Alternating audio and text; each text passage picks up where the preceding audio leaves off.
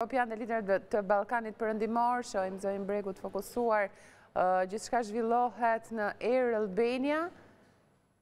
Shiheni pra këtë moment është vendosur edhe i gjithë tapeti kuq ku do të kalojnë liderët europianë, ata të Ballkanit Perëndimor.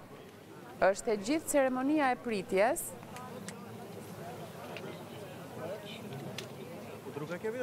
Janë liderët e Bashkimit Europian që takohen me homologët e tyre nga 6 vendet e Ballkanit Perëndimor: Shqipëria, Bosnia, Hercegovina, Kosova, Malizi, Maqedonia e Veriut dhe Serbia.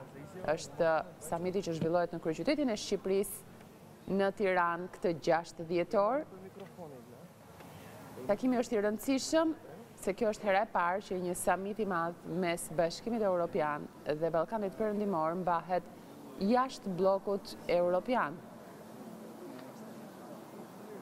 Ekzistojnë 2 synime për këtë samit, sipas informacioneve, mbajtja e një fronti të bashkuar dhe shmangja e devijimeve.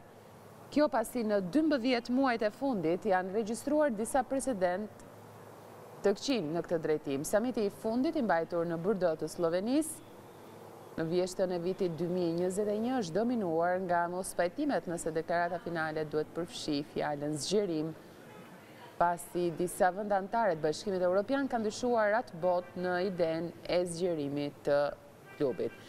Gjithmonë jemi me pamjet e drejtë për drejtat, nderuar shikues, të mbërritjes liderëve dhe delegacioneve që i shoqërojnë.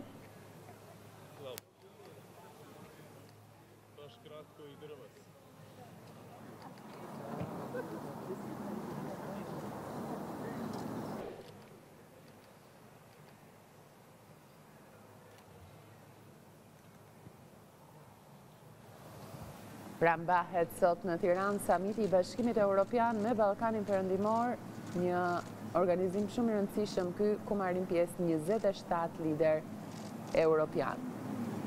Një samit i rëndësishëm, po aq sa edhe historik.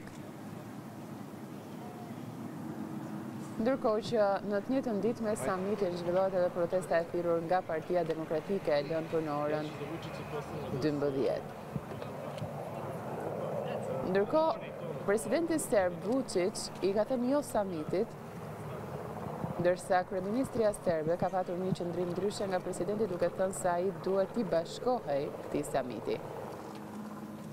Gjithsesi, një informacion rreth liderëve të Bashkimit Evropian që marrin pjesë në samit në Tiranë. Shihni pamjet e drejtë për drejta që të gjithë liderët priten nga kryeministri Rama, presidenti e Komisionit Evropian Ursula von der Leyen, presidenti i Këshillit Evropian Charles Michel, presidenti i Francës Emmanuel Macron, kancelari i Gjermanisë Olaf Scholz, kryeministri i Greqisë Mitsotakis, kryeministri i Hungarisë Viktor Orban, kryeministri i Italisë është pikërisht Giorgia Meloni, kancelari i Austrisë Karl Nehammer, kryeministri i Belgjikës Alexander De Croo, presidenti i Bullgarisë Rumen Radev, kryeministri i Kroacisë Andrej Plenković, presidenti i Kipros Nikos Anastasiades, kryeministri i Çekisë Peter Fiala, ai i Danimarkës Mette Frederiksen, kryeministria e Estonisë Kaja Kallas, kryeministria e Finlandës Sanna Marin,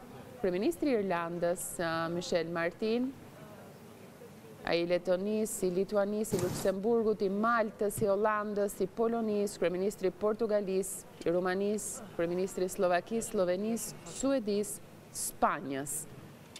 Ndërkohë që do të lidhem me Ergys Gjençajin tani për të marrë më tepër informacione rreth agjendës, se cila do të jetë agjenda ditën e sotme. Ergys, përshëndetje.